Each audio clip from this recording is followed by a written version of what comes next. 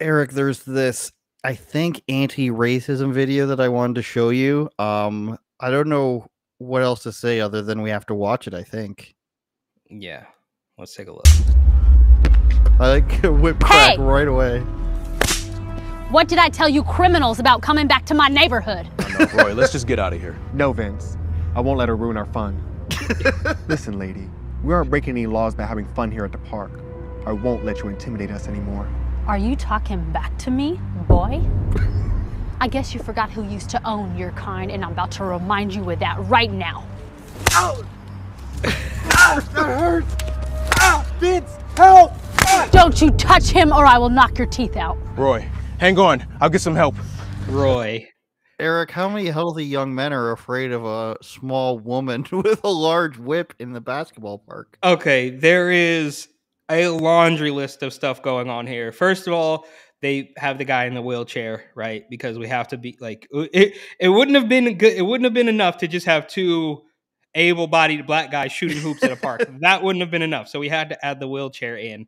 And I mean, this is so over the top. Obviously, who carries a whip, right? Like who? This woman. No, she's got nobody. Revenge on her mind.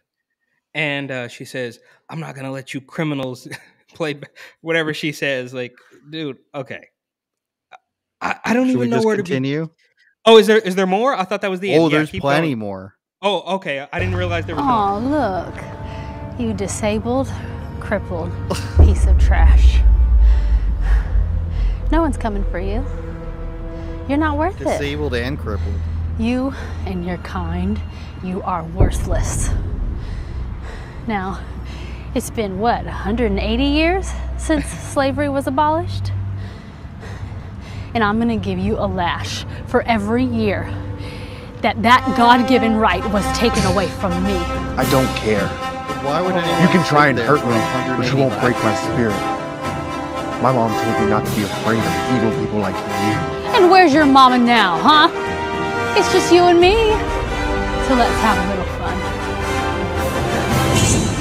His mama is right here. Nobody messes with my boy like that, lady. You ought to be ashamed of yourself. Eric, this is Star Wars music. I don't know if you know that. Is this the end? What is this actually advertising?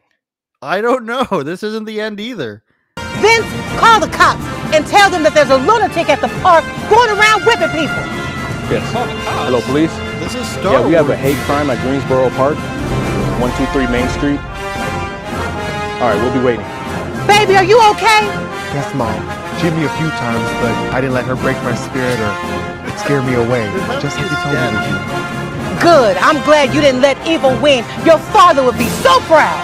That thing has a father? Shut it. I'm not through with you yet. Eric, I don't know. Is that real or not?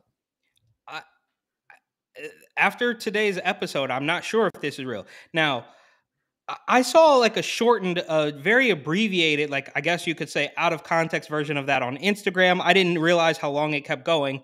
I still don't. I mean, did we see the end? Is there like is there a web address? We have.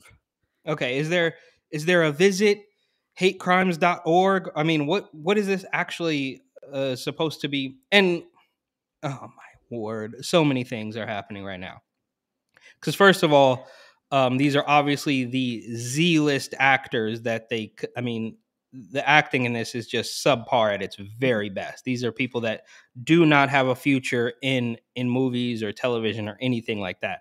But I mean, this is they're creating what they want, right? Like this is them creating the world that they think exists so that they can call you a racist. Like we spoke about a handful of weeks ago when you have the BLM protesters who will go to outdoor dining situations and start drinking people's beers and you know, taking their cups off the table. So now you can say,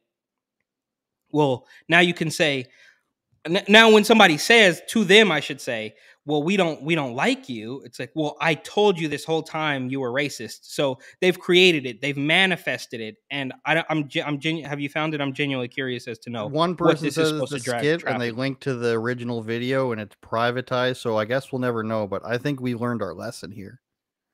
Yeah. Don't play basketball in a wheelchair.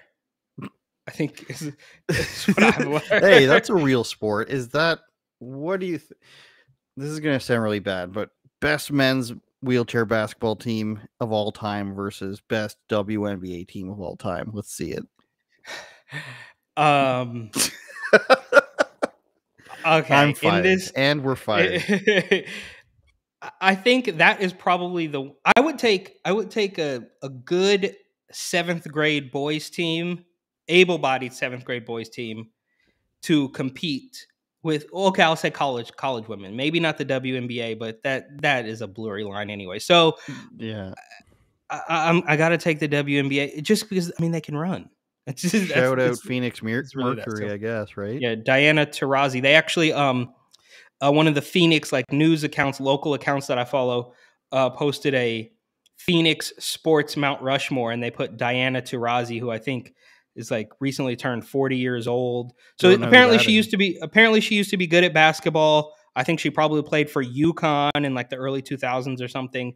So they've got, I think, Chris Paul up there and maybe some like Formula. I don't know. Shaq Some played in race car. Phoenix a couple times. Yeah, he was that.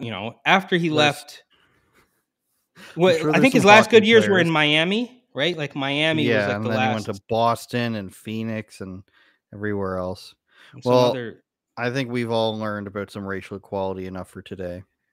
I'm just genuinely curious. Like, who is that for? Who looks at that and says, "Yeah, this is what it's like"?